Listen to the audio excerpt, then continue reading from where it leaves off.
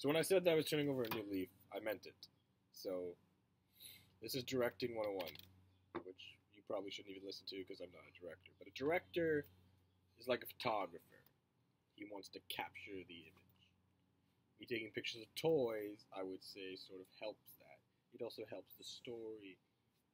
The costume designer is the one that comes up with, what shoes should he wear? Or what high heels should she wear? Or just flats? But I think another point that should basically be into play is the actor's comfortability.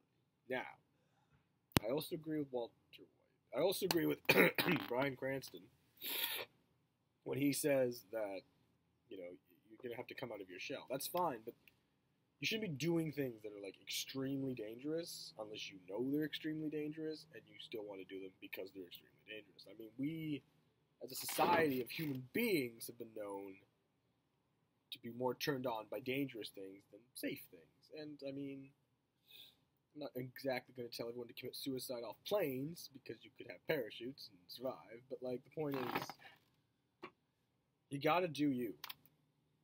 But you also gotta push you. So, if you really want to be an actor, why?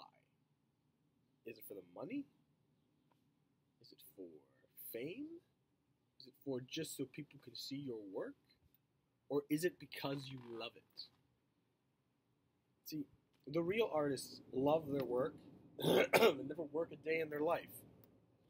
But real workers work and don't think about a day in their life without work. So it's a hard line to cross, and I'm not really saying you're right or you're wrong. I mean, I could. It's something I could do, but that's not the point of this video. The point of this video is to talk to you about directing and acting and creating characters.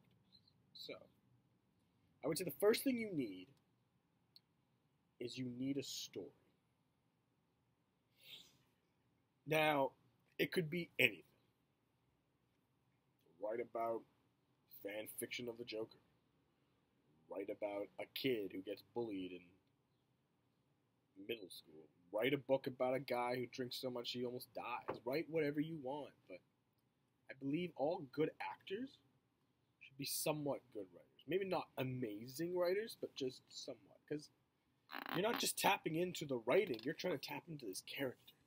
This character has to talk like you. I mean, you have to talk like them. You have to become that person, however you do that. The brilliance of the Joker is you put on that makeup, or you put on the mask, or you do whatever. You become him. The most amazing point, or I guess prop, it's not really just a prop. One of the most amazing scenes in Breaking Bad. Well, there's many, but one of the ones that are really amazing is the one where basically Walter White has a hat, his pork pie black hat, and he puts it down on the table. And all we focus on is the hat. That is the camera telling you that Walter White has changed. He puts on this hat, he becomes a different person. Metaphorically, it's like changing brains. And he does change brains because brains are so plastic. They can become anything. If you want to be a serial killer, no, don't be a serial killer. But there's no reason that what someone says you can't do, you can actually do. There's no reason to believe that you can't do that. I'm not saying any of these things are good. I mean, if you really want to yell at me, yes, I'm the Joker. Yes, I'm the Riddler. I'm Andy Ruffett. I'm Ruff. Fuck you. I don't see what is the big deal here. What I do see, though, is an actor who is acting in his life and how he feels he's been inside this life for so long and he's waiting for the fucking ending. Do I die? Do I get married? Do I have children? Basically, these are the questions of life. It's not just with acting.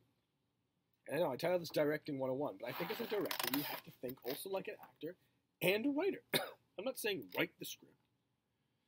Act in the script, either be a lead role or some other role, and direct the script. But I would say that if you did all of those together in that, maybe not in that order, but you might learn something new that you didn't know about yourself before.